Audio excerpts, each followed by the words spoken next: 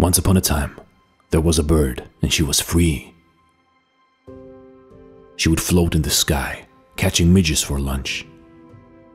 And she would dive into the summer lakes to catch fish.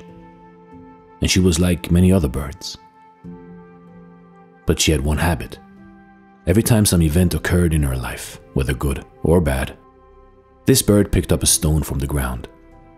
And every day she sorted out her stones, laughing while remembering joyful events and crying while remembering the sad ones.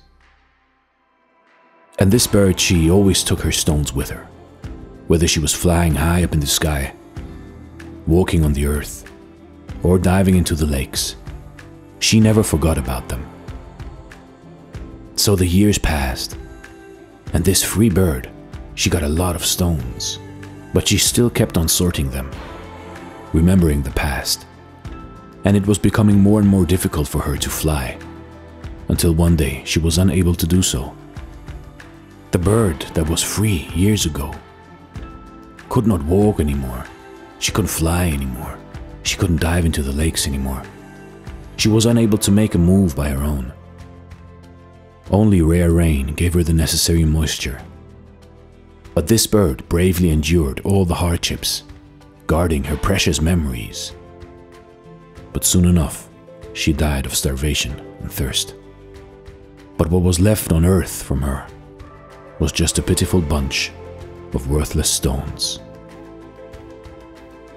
You see, in life, in your life, don't remember your bad memories day after day after day, because they will drag you down. They will make you unable to move, because you won't be able to fly into the future, to live a fulfilling life, if you only cling to those stones, to those memories. And at the same time, don't rely on past glories to repeat themselves just by thinking about them. Go forth and live a loving, caring, and brave life. This is Dare to Do Motivation Stories. Thank you so much for watching, and stay blessed.